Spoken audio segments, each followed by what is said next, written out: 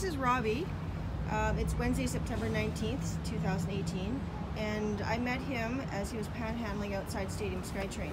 I just said hello and just wanted to chat with him a bit, especially regarding the social issues that are coming up in the neighborhood of Crosstown. So, Robbie, what is it, how did you get on the street? I came out here to Vancouver when I was 16 to learn street smarts, to learn the street life and the way life really is. Mm-hmm. And yeah, I've been a street kid ever since. And how did you first get onto drugs? Oh, I was smoking weed, and then a friend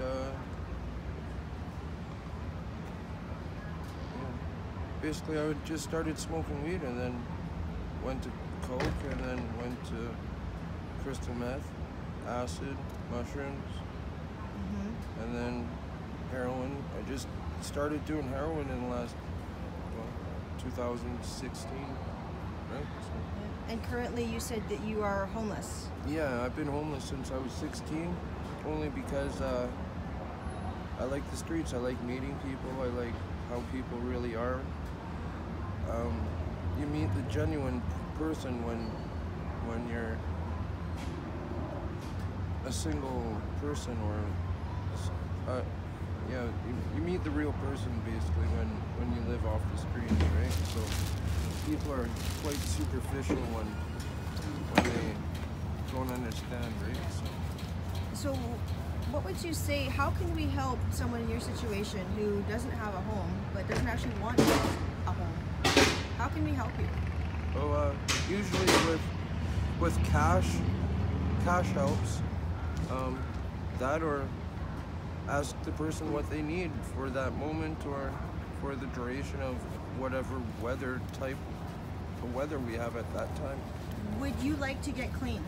No, I'll die a drug user and a master of drugs and a god of drugs. I will never quit drugs. Would you like to have a job? Yes, if it was to work around my injuries and my own lifestyle, if it would work with me, not against me, and if the person of... Can you not smoke? I'm allergic to smoke. Really? Yeah. We'll hurry it up. So it's a hard thing to deal with now. We've got a person who... Have you been diagnosed with any mental illnesses at all? Yes and no. What they call marijuana psychosis, but it's not. I have a brain injury. I was hit by a truck when I was 3.5 years old, doing 90. It had hit me in the head and killed me, and then basically I came back and lived my life. But what happened was, what was the question?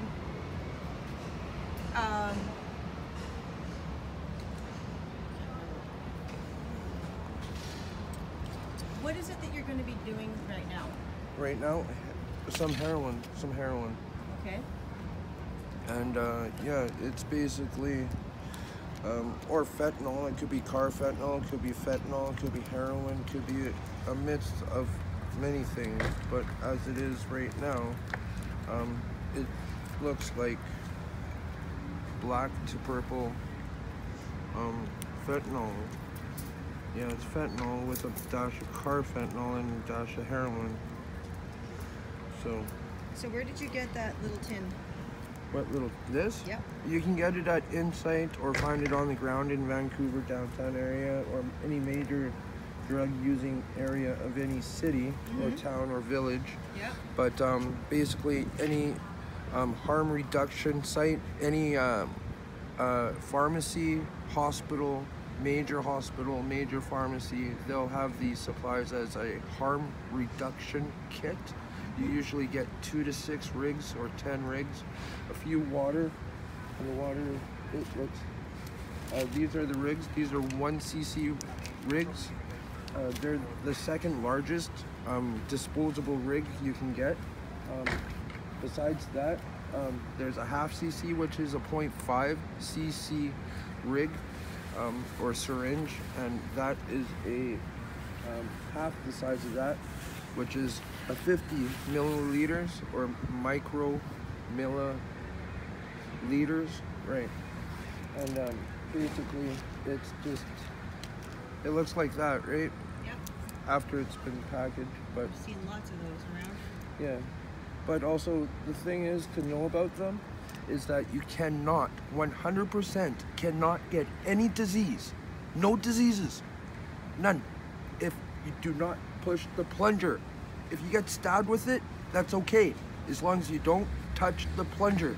You touch the rig, poke it out, you're not going to get AIDS, hepatitis, nothing, unless you touch the plunger. Touch the plunger, then you're fucked. Simple as that. But what if you get stabbed by it? Like, let's say you're cleaning some garbage and you get stabbed by the needle. Doesn't matter. Don't touch the plunge. Touch this part. If you touch this part and pull it out, the disease comes out with the rig. It will not stay in you. They're designed that way. Chemicals, bacteria, viruses are hyper smart. They helped create life. They're the first life. Micronic bacterial viral cells, they're the first life. First, period. They helped create all this. They designed to help. Do you have any disease? No, I don't. The only disease I have is hyper smartness, of intelligent hyper intelligence, of the brain pan, intelligent hyper whatever. I want to get home. Shoot. Anyways, that was a water. This is a water. Comes in a harm reduction kit, right? Usually about a quarter of the thing full. The reason why they don't fill it all the way is because you do not need that much. Okay. And they're not meant to be saved. They're meant to be repackaged and handed back to either the pharmacy or the hospital where you got them, only because they like to keep records and they recycle the plastic. A recycled one like this would probably have a dot or something. The rigs themselves, right down here, besides the ML and the 100 units, right down there, there's usually a dot or two dots, and that indicates been recycled once or twice. Each dot is a symbol for recycled, and is also a small dot is partial recycled or full recycled, just in a minor way. Yeah. Basically, you want to cook it up until there's no powder or residue anywhere throughout the bottom or the liquid itself. That means it's clean. It's not a dirty dope. If there's any residue within that liquid, it means it's been handled by a hand of someone, and that residue is from their hand, nothing else. Dope will not pick up stuff from the ground. It will not pick up stuff from anywhere. It is as it is for itself, unless it touches a hand, a human hand. Then it will grab stuff and take it with itself, so that people like me know what and who has handled it and how for how long and what they have done to it.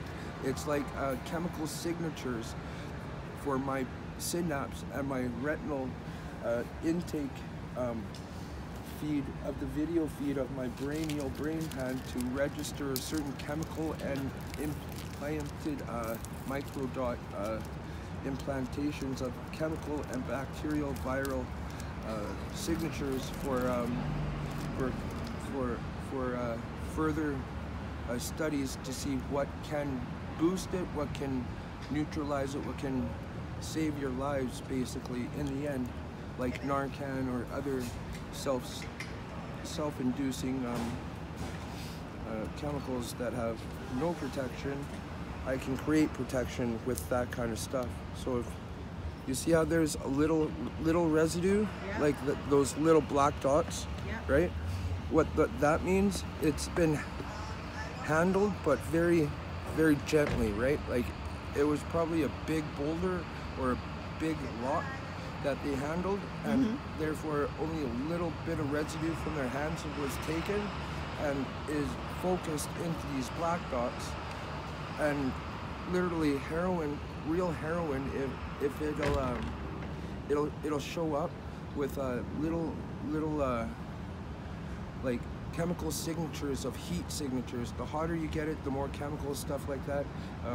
These little things pop out, and now they won't be seen or pop out for everyone. Only chemists, of true born chemists, and that is a type of person, and that stuff happens because your brain feeds into the universe, and it shows you that stuff because God and other people need that kind of knowledge that you have, and only you have, but can only be produced by the visual effects of certain visual stuff, right?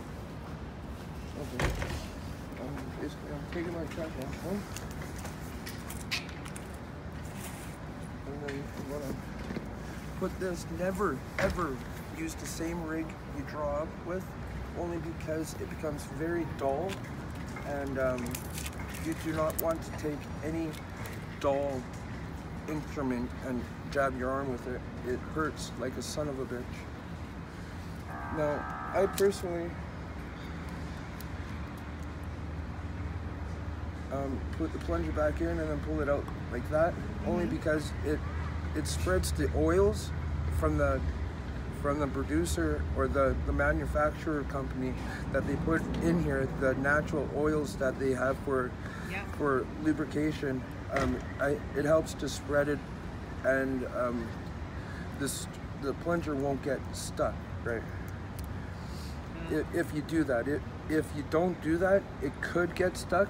There's like a 15% chance of it happening, and it might clog, with a 20 to 18% chance of it actual clogging the needle.